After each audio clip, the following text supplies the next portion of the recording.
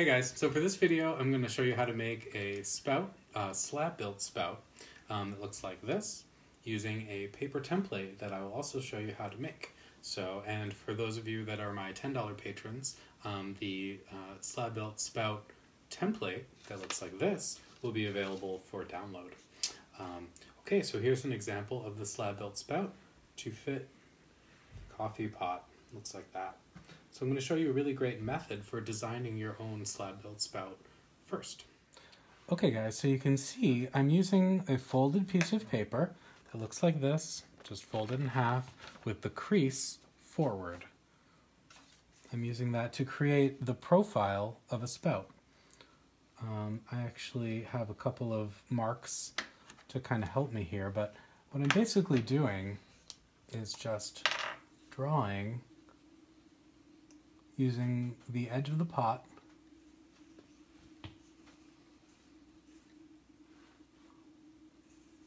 like this.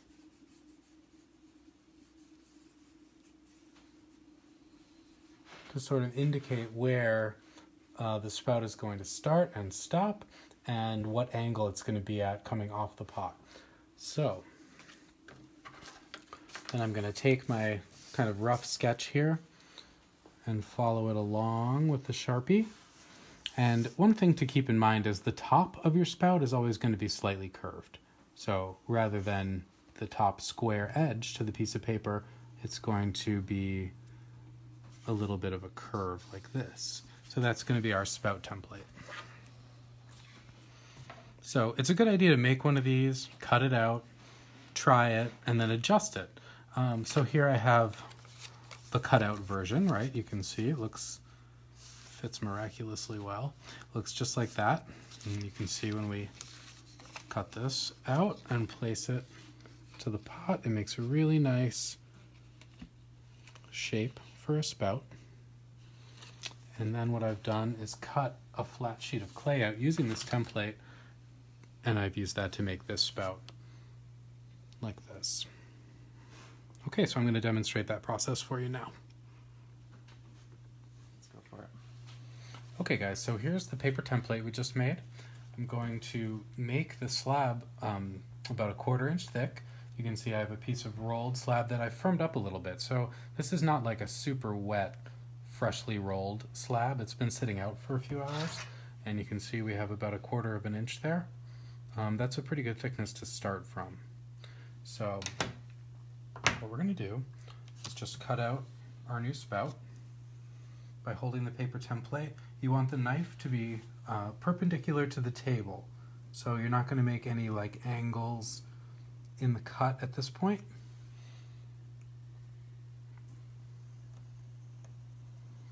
The type of knife that I'm using is actually an X-Acto blade that I've altered. I believe it's a number 11 blade that I've altered a little bit.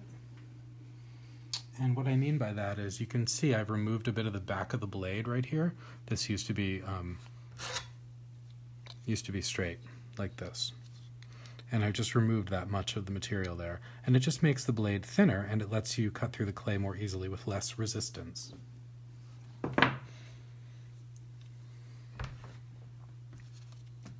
Okay, so here's our cutout piece with square cut edge. The next step is we need to taper the front edge a little bit to be more like this edge. So this is like tapered as opposed to being square cut. So I just gently tamp the clay down like this.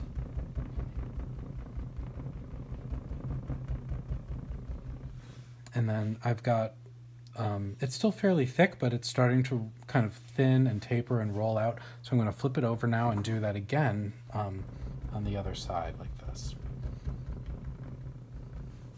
So you can see in the cross section,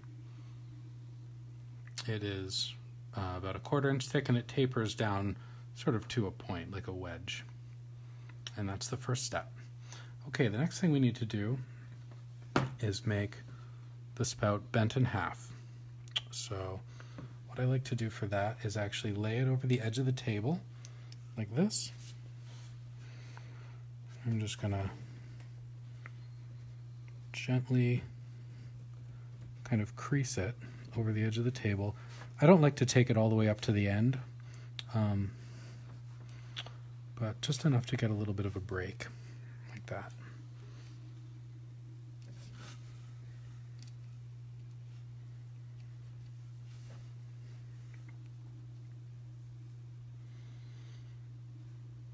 All right.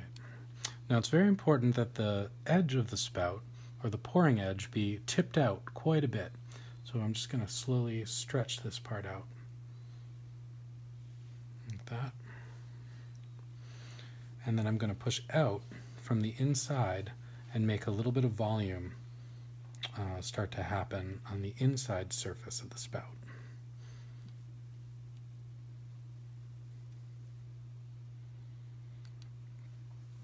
And this isn't totally necessary, but the last thing I like to do is just use a roller. This is just a 1-inch wallpaper roller to just kind of crisp up this line. Sometimes I'll go back over the edge of the table to do that.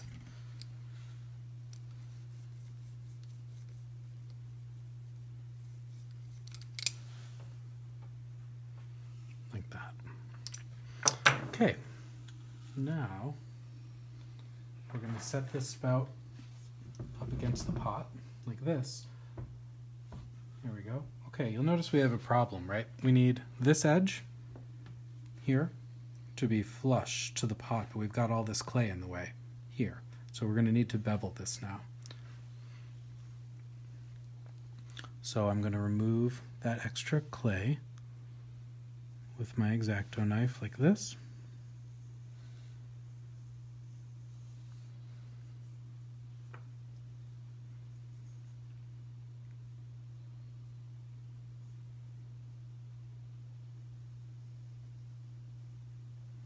Try and stay a little bit clear of the actual edge out here. If you start cutting into that, it will it'll be hard to make this into a nice line against the pot, and it'll get kind of feathery. So give yourself a little tiny kind of bit of border area. Okay.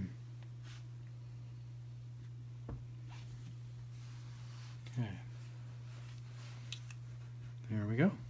And now the only thing left to do is just to continue to tip this out. Okay, so I have a spout that's already prepared. This one would need to firm up a little bit, and I'd need to fiddle with it a little bit more before attaching it to the pitcher. So I'm going to take this one, which fits, and I'm going to attach it. Okay, so what I'm going to do next is just trace the outline of the spout against the pot. I'm just using my knife, and what I'm doing now is just making kind of a scoring line. So I'm just drawing a line where I'm going to need to score inside of. So there's my mark. I'm going to move in 1/4 of an inch and just draw another line. And then in order for coffee to come out of this coffee pot, we have to remove some clay here. So what I'm going to do is just make this sort of arc shape. And I'm going to remove this. Always take your lid off before picking up your coffee pot.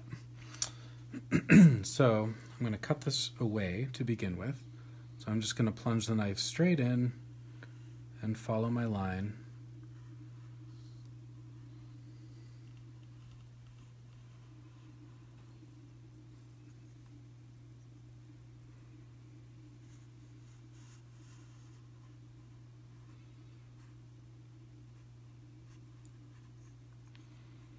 There we go. So the inside of that cut edge, really both surfaces, will be sharp. So I like to just wet my finger and run it over the cut surfaces like that.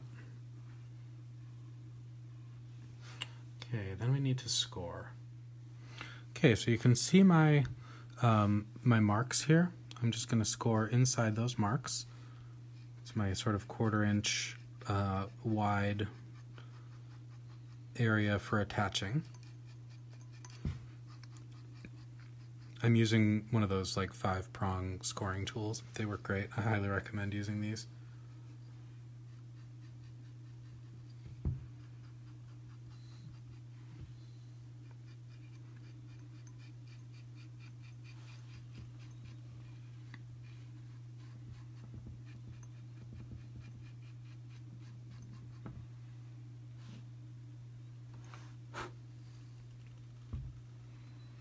Okay, next step is I'm going to score the attachment area of the spout. Notice when I'm scoring, I always go in two directions, and there's really no kind of unscored clay in the area that I'm scoring, right? You need to be really thorough with scoring.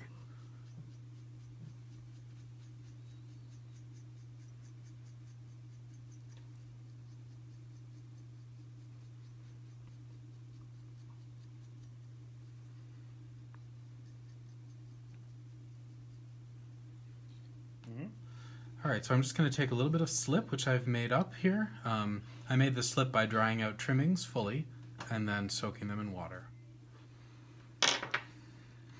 Okay, so I'm going to take some of my slip and apply a thin layer to one side of the attachment. With nice thick slip like this, you really don't need to slip both surfaces.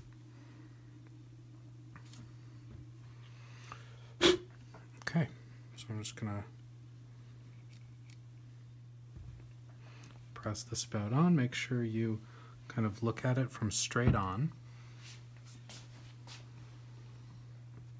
You want to be sure that you attach the spout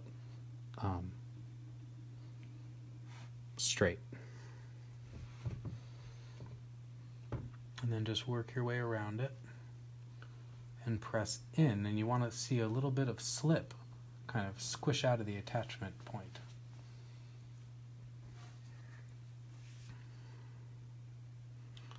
See that? See how the slip squeezes out right where the attachment's happening?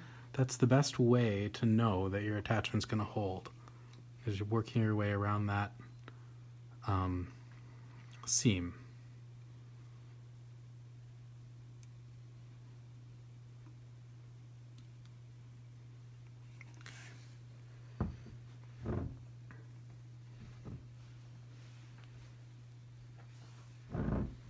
So the next step is we just need to compress the area of the attachment. So I'm just going to use a tool called a clay shaper. You can use the end of a pencil or a paintbrush. I just use these because I have them. But you just want to poke this tool right into that area where the attachment's happening and compress it a little bit with some kind of a pointed tool. These are pretty useful, actually. They're little rubber-tipped kind of clay tools. They're firm, but they give a little bit.